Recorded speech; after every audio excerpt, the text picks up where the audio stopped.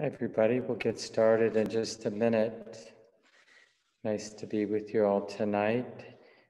I'm in a new setting. I'll just show you. Maybe some of you will recognize looking out this back window here. I'm at Common Ground Meditation Center's retreat property. We sometimes casually refer to as Prairie Farm. And we're just finishing up almost 2 weeks of work retreat. We have a wonderful group of community members who've been working hard and living harmoniously with each other these last few days, getting hot, probably like all of you, wherever you might be. But it's, I always consider it a bit of a minor miracle that we get to come together on a Friday night and cultivate loving kindness practice together. That's really an unusual event in human life.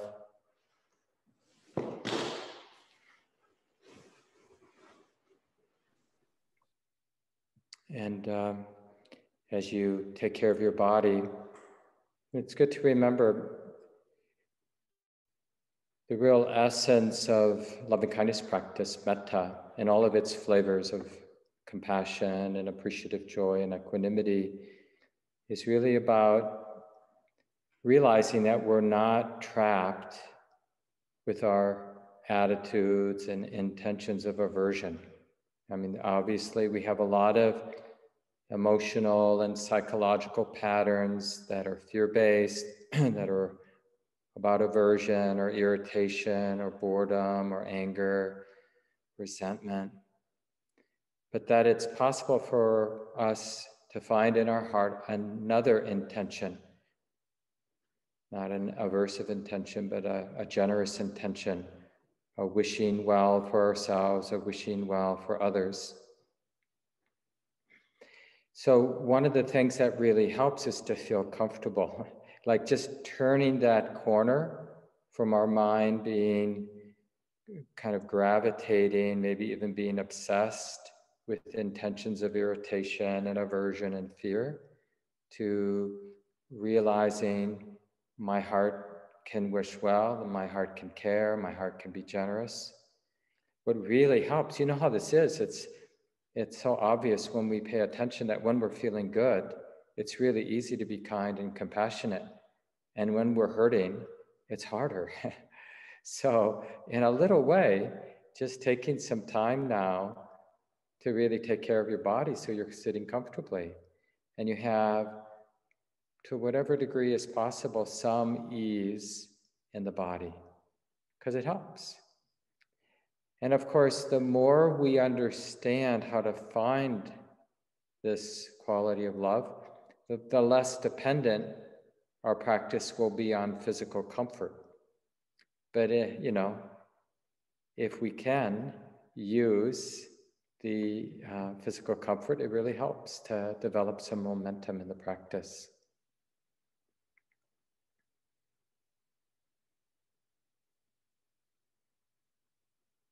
Like we belong in the body, sinking in. And, part of it is, of course, adjusting the posture so it feels better. But part of it is the heart or the mind making peace with the limitations of this body. Whatever age your body is, whatever particular wounds or weaknesses or injuries that it might have, illnesses that it might have. Just scanning through, grounding into, and making peace with. Maybe it's okay enough to relax, embody this experience of the body. And that's in a way the first act of kindness, is this grounding in the body, this acknowledging that the body is like this. That's a generous thing for us to do, isn't it? To be, in a sense, we're generously saying yes Yes, the body's like this right now. I say, I choose, right? We could, like I mentioned earlier, it's really a choice of intention. The stronger habit might be to say, no, I don't like how the body feels. I want to fix it. I want it to be different than it is. But it is possible, excuse me, if we experiment and,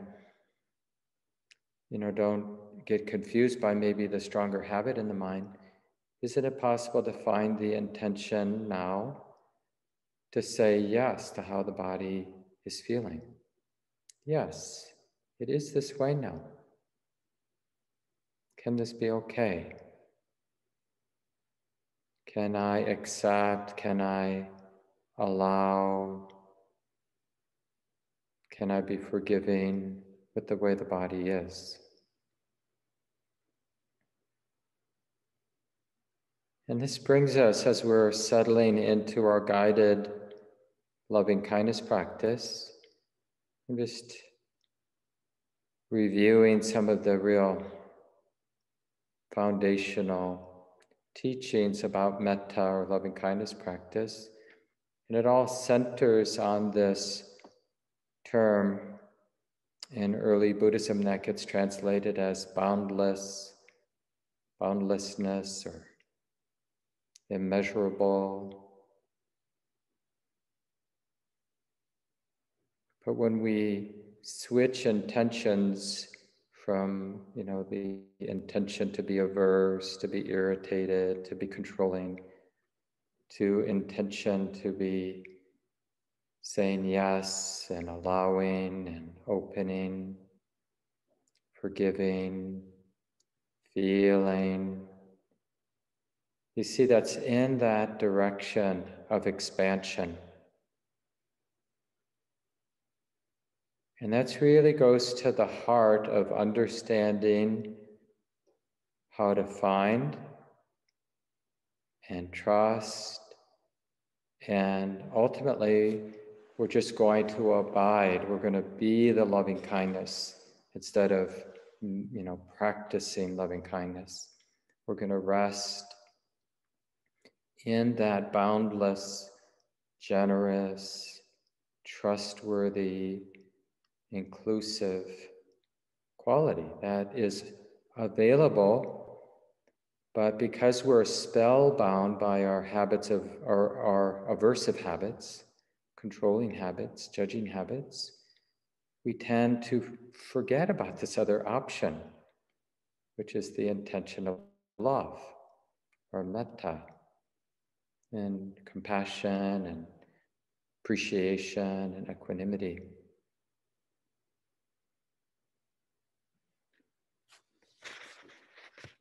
The Buddha taught, this is a slightly different translation of that chant we do a lot at Common Ground, the suffusion with the divine abidings.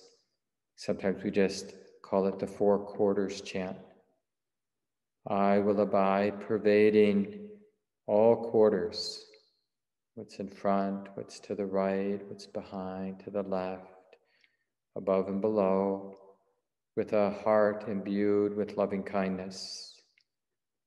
And in the same way, all directions, above, below, completely everywhere. Being without mental shackles, resentment, ill will, or contention, with a heart imbued with metta, loving kindness, that is supremely vast and great, boundless and well-developed. One dwells having pervaded the entire world.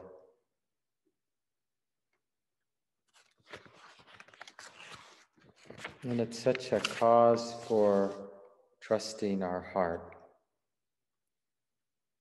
So you can feel free to close your eyes if you haven't already, sitting comfortably as best you can.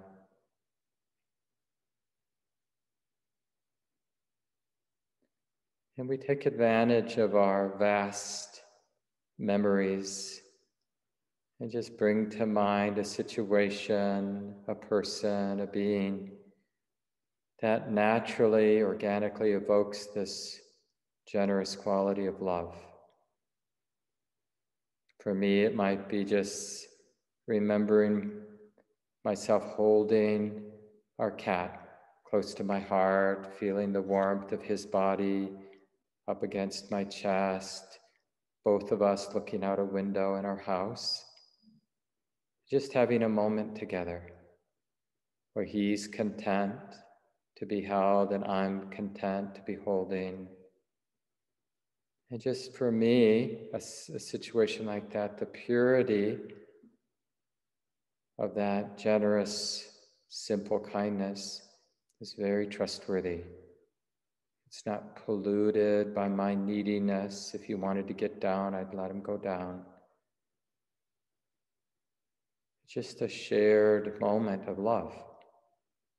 And I really trust that quality of giving my good wishes.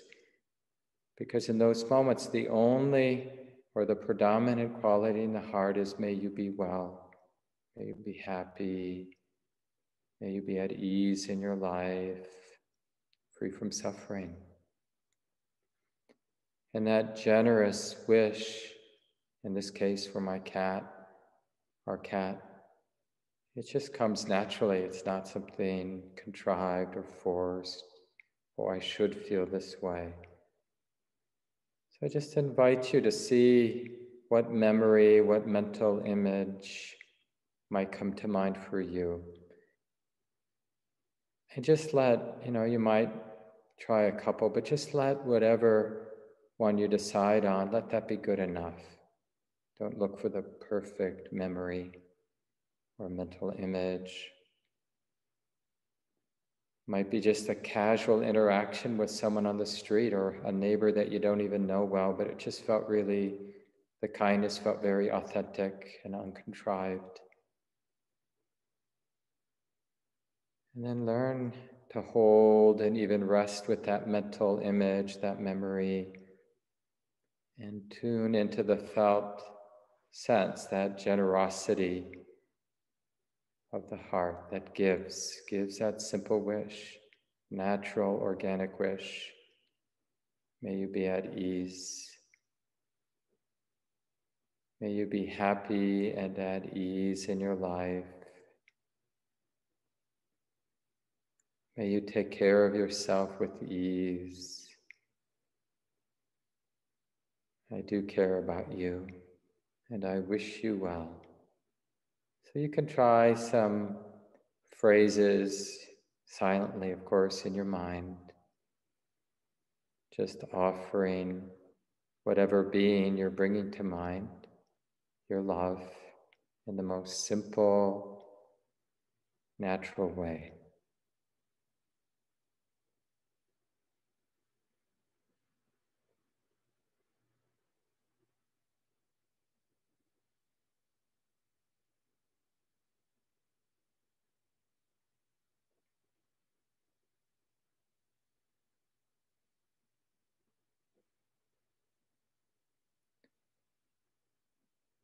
And we use the phrases and the mental image until we have a more clear sense of the upwelling of kindness in the heart.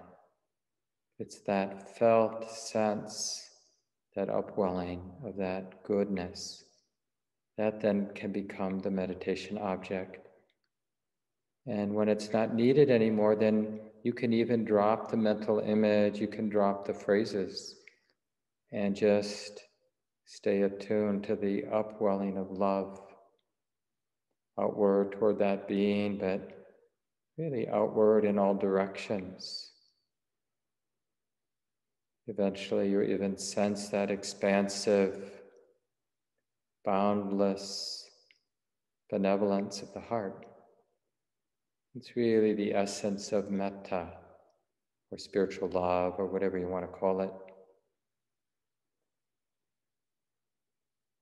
And then the final step is to learn to really trust and abide and rest in a way we're just being love instead of trying to practice love. Trusting that expansive, generous goodness in all directions, But when you need the specific mental image and the phrases, then go back. See who comes to mind. Feel the natural upwelling toward that person, that being. Use the phrases when they're helpful, but then drop them when the upwelling, the goodness itself is clear enough. So let's continue now for a while in silence.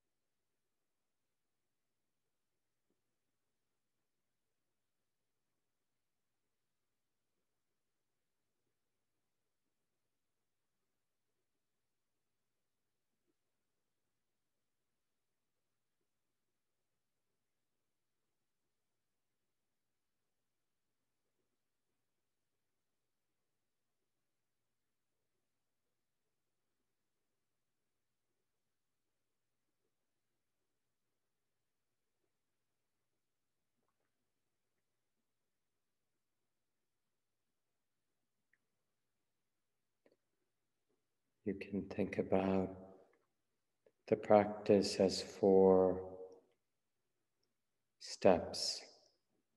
When you need to, doing whatever works to arouse the quality of love, with memory, with a reflection or some phrase that you repeat. And then when you feel the welling up of love in the heart, that movement of the heart, then let that be the practice to keep that welling up, that movement of love in mind as your meditation object. And then when that is stronger, then we're really practicing this boundlessness or this radiation, that this quality of love that may be originated because we brought a particular person or being to mind really is inclusive, willing to go out in all directions, not holding back, nobody left out. And the last step is to learn to really rest and abide and trust this boundless goodness of the heart.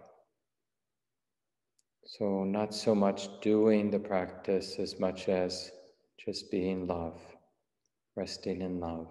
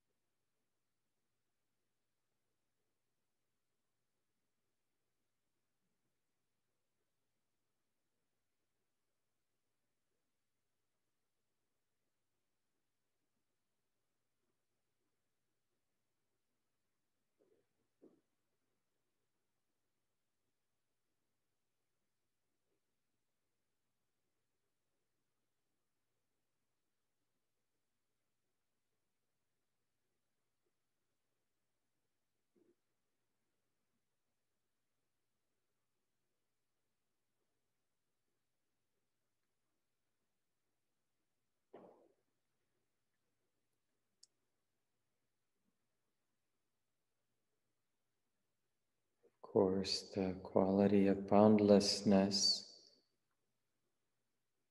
this generosity of the heart, goodness of the heart is subtle. So it's a particular skill to keep it in mind, to trust its goodness, and to learn not to be distracted by more gross emotions that will, of course, come and go, including doubt. Am I doing it right?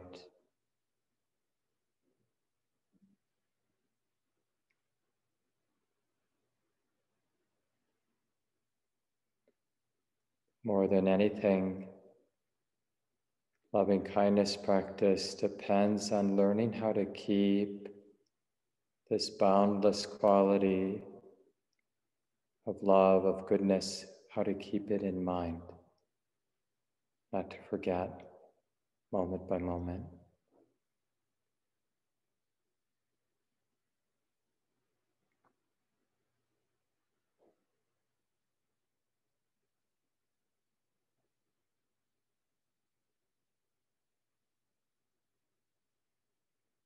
And when you need a phrase or a word to support that, keeping it in mind, then of course use a mental image, a word or a phrase.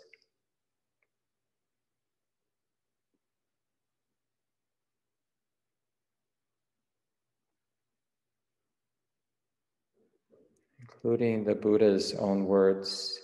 Here's a slightly different translation, the one we usually chant in the mornings. I will abide, pervading all quarters, with this heart imbued with kindness, above and below, all around and everywhere, every way, I will abide, including to myself, abundant, exalted, immeasurable, free from hostility and ill will, I will abide in kindness.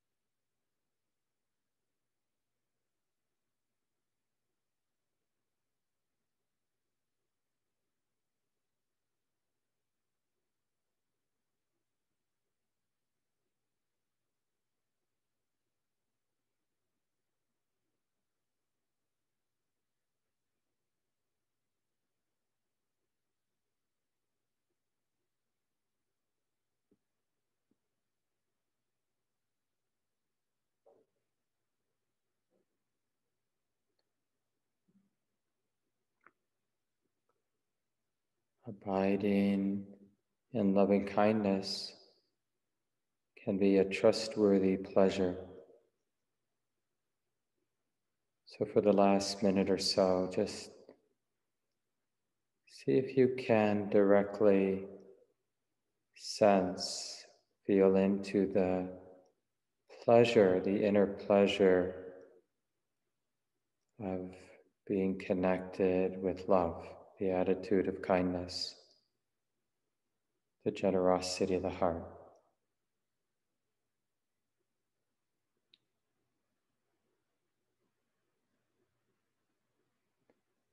And it's really okay to learn how to be nourished in a spiritual, emotional sense by this good feeling of love.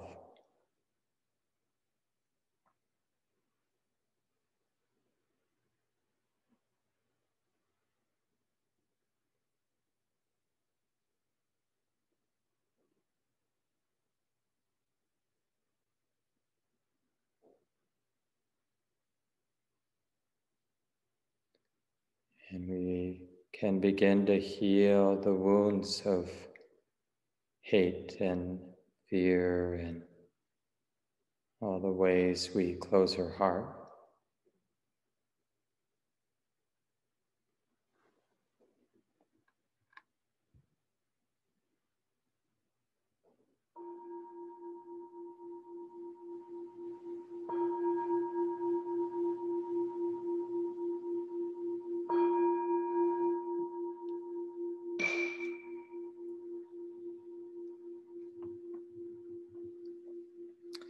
And take a little time and adjust. It's even okay if you want to stand for a moment to move the body a little bit, so you be comfortable settling in.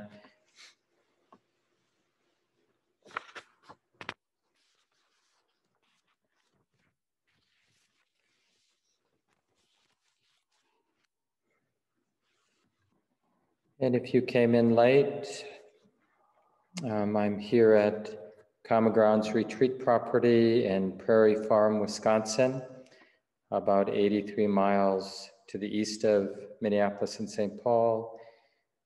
And we've been in the middle of a work retreat, getting the place ready to reopen later in the month of June. And so it's really nice to be here teaching. I'm assuming you can hear me okay, and the internet seems to be working well enough, which is good. Yeah, and those of you who haven't been part of the Friday evening Loving Kindness practice group that we've been doing every Friday, I think as we transition, we'll probably go back to maybe just having it on the first Friday of the month that I'll lead. And I think Stacy McClendon will probably continue on the fourth Friday of the month. And Jane and Jean, who have been doing the self-compassion practice on the third Friday of the month, will continue as well. That's the plan, and continue doing it online.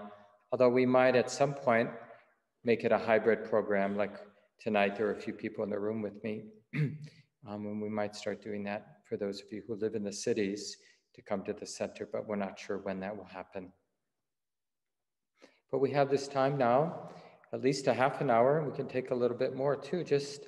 I often say that, as human beings, we're learning a lot about these wholesome attitudes, the divine abodes, as we call them in early Buddhism, of loving kindness, compassion, appreciative joy, and equanimity. Right? We're naturally learning a lot, and like it or not, we're learning a lot about the opposite, right? Cruelty as opposed to compassion, or envy instead of appreciative joy, reactivity instead of equanimity, and ill will instead of kindness. I mean, it's just amazing how if we just take a moment and reflect today. I mean, they might have been little moments, but how many moments there were when the heart was colored and maybe even dominated by ill will or by envy or reactivity or hatred, whatever it might have been.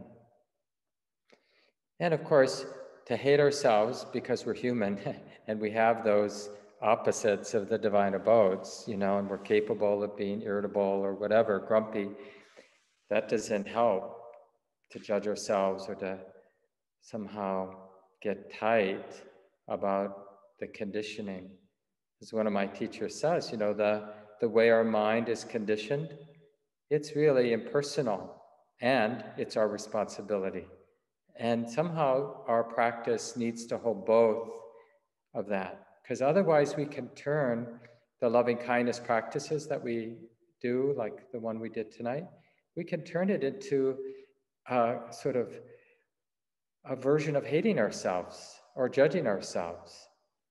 We try to be loving, it doesn't work, we start having doubt, we just feel like my heart is completely irredeemable. It's just there's so much negativity, so much aversion, so much self-loathing. Why bother? And it even can seem, I'm sure some of you have felt this, that, what? People say this to teachers, what? The time I notice the most self-hatred is when I try to do loving kindness practice. So it's, we need a sense of humor about that. And I think the real key is to that first step of how we might arouse kindness, how we can actually take advantage of our lived past and the memories, the felt sense, and the possibilities of intentions. This is so important because, in any moment, there's going to be a particular motivation or intention in the mind, volition in the mind. And we habitually think that whatever intention I have now, like if I'm grumpy and my intention is like to blame, whatever I think is to blame for my irritation, the tendency is to just imagine that that intention is me. So, and therefore, because it's me, there's no reason to question it at all. So we don't look. But what practice delivers over time is that there are many, like in any moment of our life, there are many possible intentions for the mind to keep in mind. And the loudest intention, the biggest intention, is just one of the many intentions. So you might say something to me or do something that triggers an unwholesome reaction. So I have some ill will. And that's a big movement in my heart, a big intention, like maybe I want to get even and do a zinger toward you because you've irritated me and I'm going to put you in your place or something like that, whatever it might be. Or maybe you're more the type to close down and to sort of get involved in self-hatred. But with practice, we see that, we feel what that feels like in the body, and we know it's just the way it is, right? And it's just one possible intention. And it's almost as if the mind is just curious. Well, what other intentions are available? That's the loudest, that's the biggest, that's the one with most momentum. What other intentions might be possible right now? And there may be an intention like, oh, honey, it isn't easy being a human being. That may be a quieter motive force in the heart, but we might, like if we're not immediately swept away by the big intention to be full of ill will and wanting to get even, we might notice the other intention. Or we might see that intention to recognize that that other person, they're also a human being. And like me, it's not easy being a human being. And they're probably acting out whatever pain they're experiencing or whatever, limited perspective that they're living out of. Right? And the heart starts to expand. That generosity, like, oh, it's hard being a human being. And I care. I care about, maybe initially we just care about ourselves, but it won't be long before that upwelling, we make the shift from the second step, right? The first step is just, how can we arouse this human potential to be kind, to be loving, to be that sort of giving away our good wishes toward ourselves or others? How can we arouse it? And how, once aroused, how can we feel, have that felt sense of upwelling? And it's really an upwelling of goodness, and it feels good because it's the opposite of a narrow, tight frame of mind. It's a generous quality of heart and mind, and it's a loosening of the oppressiveness of fear and hatred and envy and the opposites of the four divine abodes, so that we recognize that upwelling. And then the third step is that upwelling, we tune into a very particular quality of it, which is it isn't dependent. So initially, like the example I gave about holding my cat next to my heart and looking out the window and having those shared moments where we're both happy to be with each other, and it may only be 20 seconds before he's not a cat that likes to be held. And I'm not a person who likes to hold a cat. So it kind of works because like 20 seconds is sort of enough. And we're both really relaxed for about 20 seconds before my sort of restless nature is going, okay, so what's next? And his restless nature is going, yeah, that's enough. It's time for me to go outside or do this or that. So we have that moment and we can feel the upwelling, and then to notice that upwelling of goodness isn't actually just about the cat. It's not dependent on the cat. Having the cat there, or just even the memory of the cat being there, however you're able to arouse love for yourself, right? And then we feel the actual capacity to care. That's the upwelling. And then the third is realizing that upwelling actually isn't dependent on what we use to arouse it. That's an important step. And a lot of us in our meditation, our loving kindness meditation, we just stick with having a cause for the love we're keeping in mind. But we really want to begin to realize love, whatever the flavor, compassion, kindness, joy, equanimity, any of the four flavors of love. We want to realize it not dependent, independent. And that's the beginning, like understanding that boundless quality. Like this is a natural resting place for the heart and mind, to be generously open, to not be throwing anything out, or to not be inclusive of everything.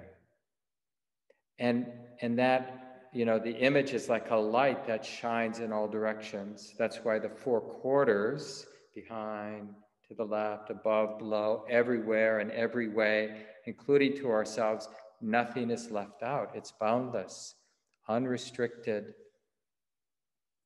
And so that's the third step, is just to basically begin to sense that generosity of light that just goes out in all directions.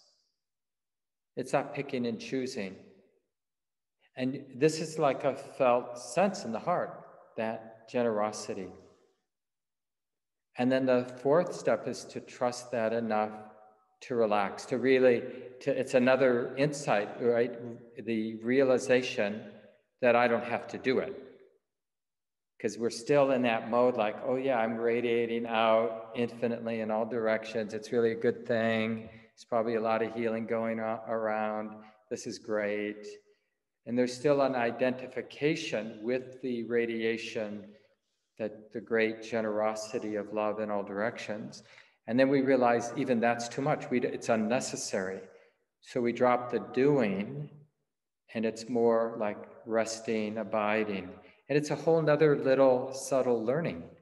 So we have the arousing, the actual felt sense of love moving in our heart, body, and mind, the upwelling, going from a constricted state to like a flower blossoming, or a kind of, someone can have sort of not a frown even, but just a lack of affect, and then something makes them happy, and it's like that natural smile just blossoms.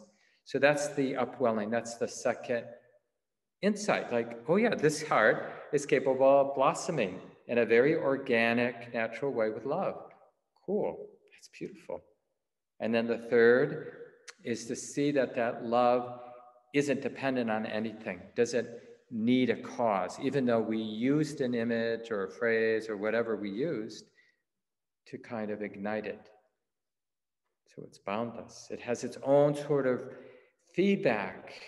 The good feeling itself feeds back and it just builds like an exponential function, if you know math. It just sort of expands. And then the last is trusting, relaxing, abiding, going from doing to being. And I really appreciate Venerable Analayo, this German monk, who kind of just clarified these 4 steps because I find them very useful, and hopefully you will too. Yeah, but part of that is just the habit of the mind to turn towards suffering. And some of us have the habit of the mind to turn away from suffering, and some of us have the habit of mind to turn towards suffering. So it's good to know how to turn towards suffering and to allow the heart to be touched. But if it's too much too soon, then we're not good for anybody, because it's like a big wave comes and we don't even know how to handle that emotional wave, let alone be useful for other people that might, or to model fearlessness in the world, right? So part of it is, it's like when the mind notices that suffering, you don't want to tell yourself that you're doing something wrong, because what's coming to your mind may be you might be very clear, right? Seeing clearly the way it is. But is it the only truth? And so a simple question, Joan, like, well, what else is true? Oh, there's a bunny rabbit in my backyard eating the clover. That's also true right now. And I can imagine, without too much of a stretch, that rabbit is happy that there's green clover to chew on, and is right now not being threatened. And I feel a natural welling up. May you be well. May you live with ease. I know there's a lot of suffering, and I know there are a lot of cats hunting rabbits and, let alone whatever else, right? But I care. And that feels good. Or just, appreciate the chair you're sitting on, or the health that you have in this moment. So it isn't about denying the truth of suffering in the world. It's also being curious. Like when we're not curious about what else is true, our recognition of suffering could have possibly drifted not into compassion, but into a version of, oh, poor me, the world is totally screwed up. And it's totally unfair, and people are being completely oppressed, unfairly taken advantage of. And I don't know what to do. And it's not okay. And basically, we're justifying getting tight because we're activating fear. And it's not that we're not seeing clearly, we're just not taking in the whole picture. The 10,000 joys and the 10,000 sorrows. And it's so interesting, how when we become intentional about seeing the joys, the simple, ordinary joys, it can feel, this is a lie, but it can feel like we're not doing justice to the truth of suffering because we're enjoying a milkshake or a warm bath or laughing about a stupid program with a friend. It's like, how can we do that when people are being oppressed or taken advantage of or whatever? And that's just, we need to ask ourselves, well, how does it cause harm? I mean, you could say the same thing about meditation. How can we put aside 30 minutes or 45 minutes to abide in that good feeling of universal love when we should be, and on, right? And this is the thing. It's like,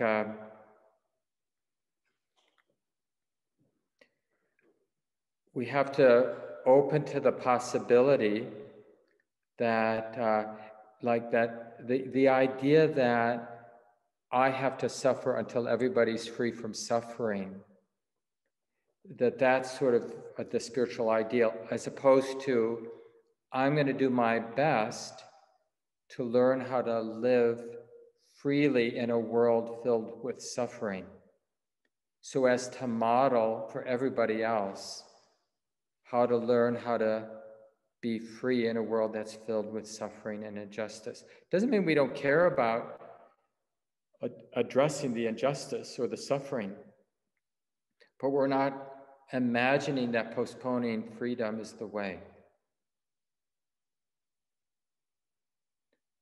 But I don't claim to be good at this, but I do claim to be interested in this. Just to look, because, words are funny, and there may be, like, if we take this inspiration to just observe when there's hope, when there's what we would call hope in our mind, in our heart, and when is it conducive of stress, and when is it conducive of love and freedom? That would be the useful thing. Because, part of the teachings from the Buddha is that anything can happen anytime. And that we're, unless you're like fully psychic and you feel and see everything, I don't know anybody like that, like we're not able to read what's in motion. And so, we might have some statistics from the veterinarian or from a doctor or whatever the particular thing we're wondering about, or even social situations, climate change, racial injustice. Should we be hopeful? Well, we know that anything's possible. We've seen, like in history, things really turn around at times when they didn't think they were. And we've also seen at times things go south really badly when maybe they weren't expected to go badly. So what is it like to live in that kind of world? So I would say hope, like even the truth of impermanence, means that things are going to keep changing. And so that keeps hope alive, because I don't know how they're going to change, but nothing's static.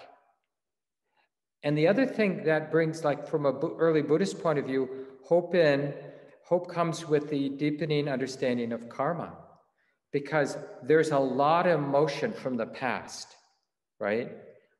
But how we're showing up, how we're relating right now, is also has a very powerful impact on how things are going to unfold going forward.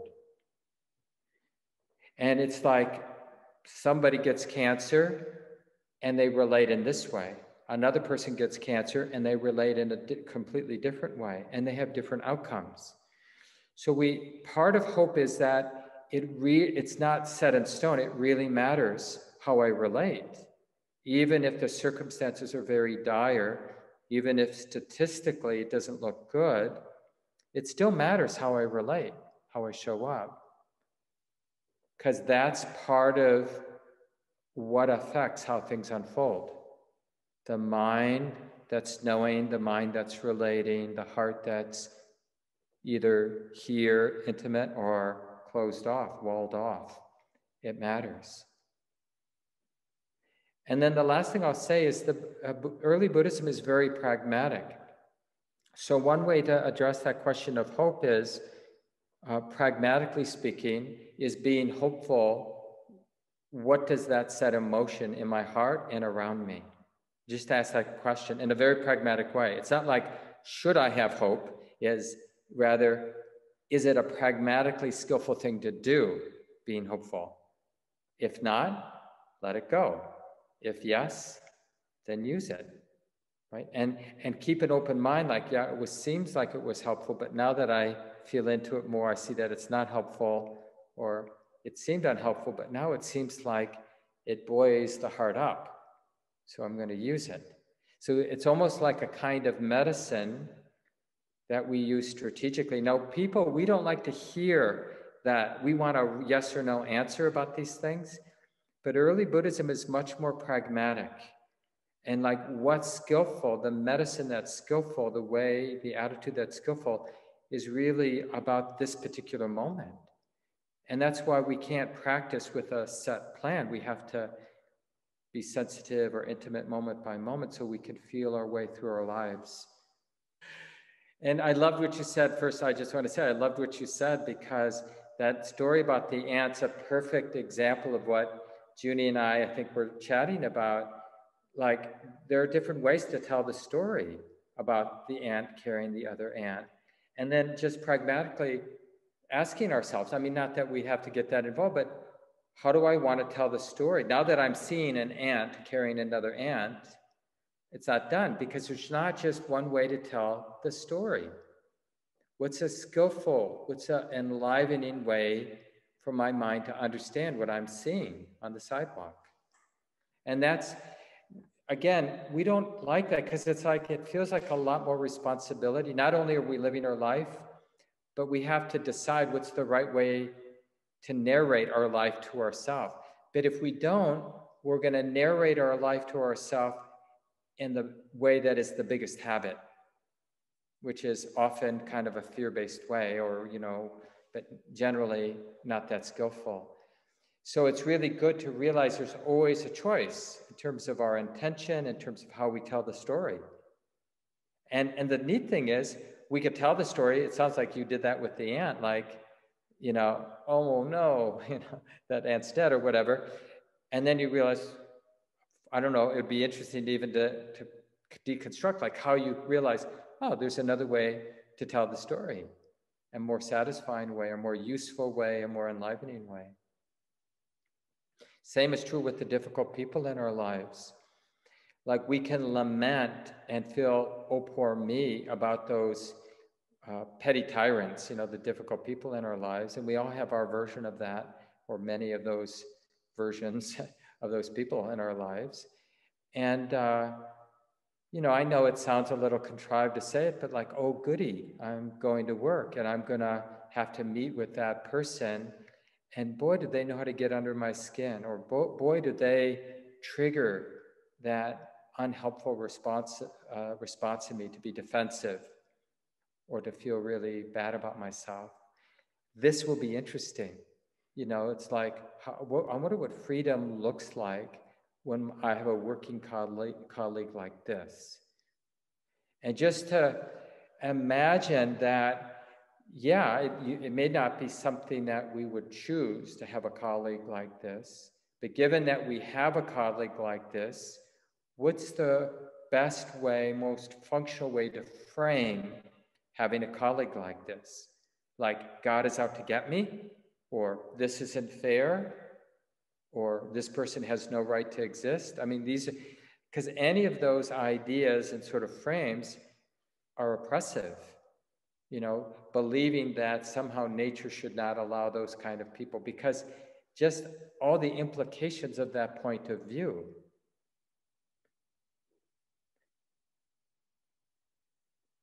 So, and then there are, of course, many other things to keep in mind when we have a difficult person. One is to, often a relatively easy step is to realize working with a person like this is really hard. And it reminds me it's not easy being a human being. This is a prime example of what I mean when I tell myself it isn't easy being a human being. And it breaks my heart. Because if it's like this for me, it's like this for everybody in little and big ways. And I care about my own discomfort having to work with this person. And in my better moments, I care about everybody else having to deal with their petty tyrants. And all of a sudden we're in a good place, not because we don't have a difficult person, but because we care about having a difficult person. So one is identifying with the victim of this, what we imagine is an obnoxious person. But the other is this generous, oh, honey, you're in a pickle. This person isn't going to leave probably, and I care about that. Like I'm in this perspective where I can be generously caring about my own life, as opposed to being the victim of my life. And it's really just a shift in intention. Do I want to dwell as the victim, or do I want to abide as the one who cares about how difficult it is? And then when there's more stability, we don't feel so oppressed by the difficult person, then we can realize how difficult it must be to be that difficult person. So that we train ourselves to see the other person, the difficult person, through the lens that recognizes the truth of suffering and them. Like, I wonder what it would be like to be having the attitudes that this person has, as the best I can tell. I wonder what it would be like to be making the choices that this person is making. I wonder what that would be like to be in their skin. Oh, probably not so good. Even if they would say to me that they're doing fine, I'm guessing it's not so fine, even if they don't realize it themselves, right? Because if the person is really being unskillful, then karma does the work. It is not comfortable being unskillful. No one gets away with nothing. That was one of my teachers, Ruth Dennison, who I studied with a little bit. She's dead now, but she's just a real character and a wonderful Dharma teacher. And she says, honey, you don't get away with nothing. And that's the thing. So if we're in causing trouble in the world, and even if we have a beautiful body and a lot of wealth and a lot of power, no one gets away with anything. Because that negativity leaves an imprint. It doesn't matter if no one else notices that someone's being unskillful even, because the heart itself knows if it's abiding in hatred or fear or whatever. Such a powerful example. And like in that moment, just to realize,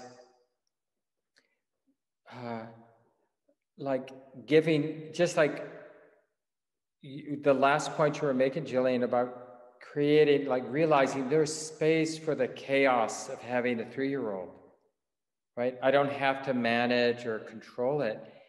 And, but even our own obsessive controlling, can there be space for that too? That's the moment of forgiveness, because you could have beaten yourself up, right?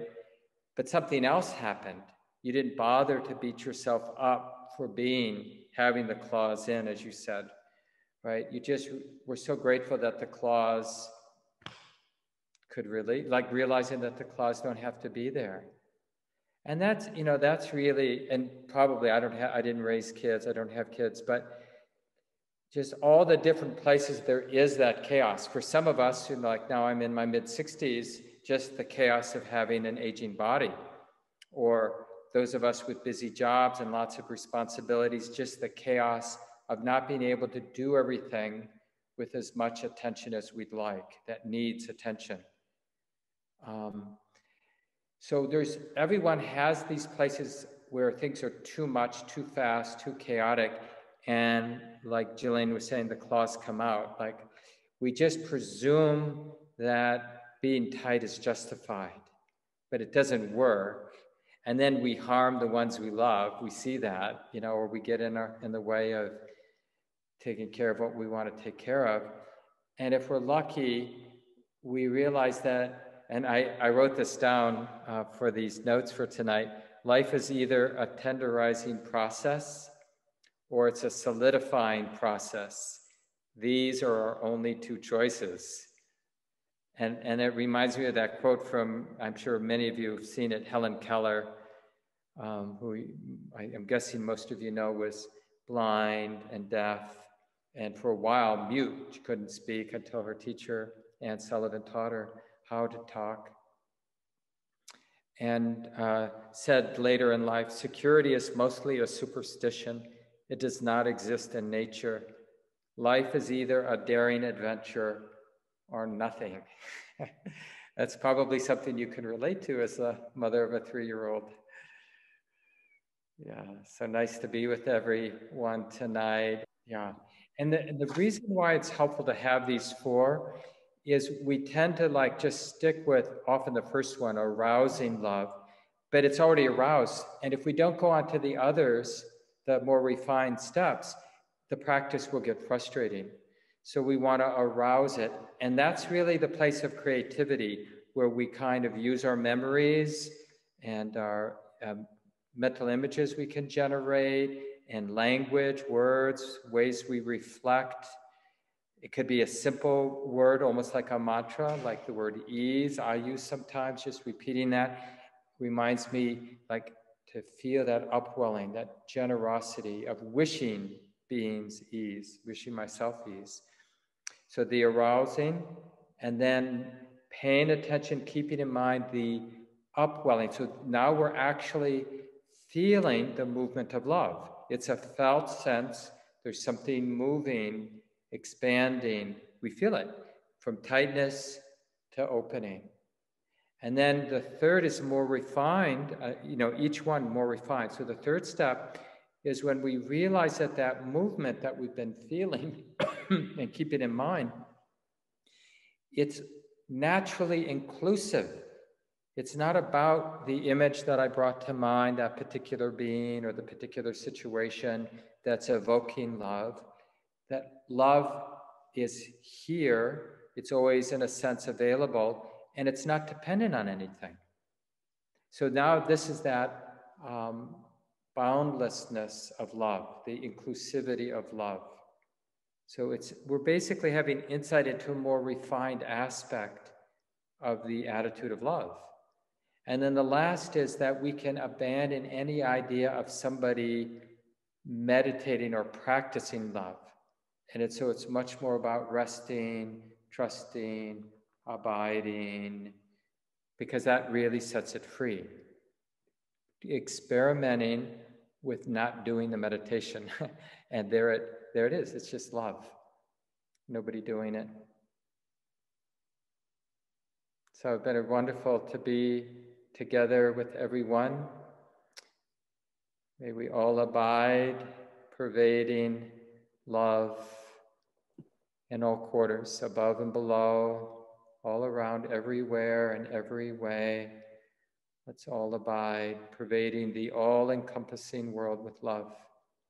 Abundant, boundless, immeasurable, freely given, without ill will, without hostility. May we all abide. Thanks, everyone. Have a good evening. Thanks for coming.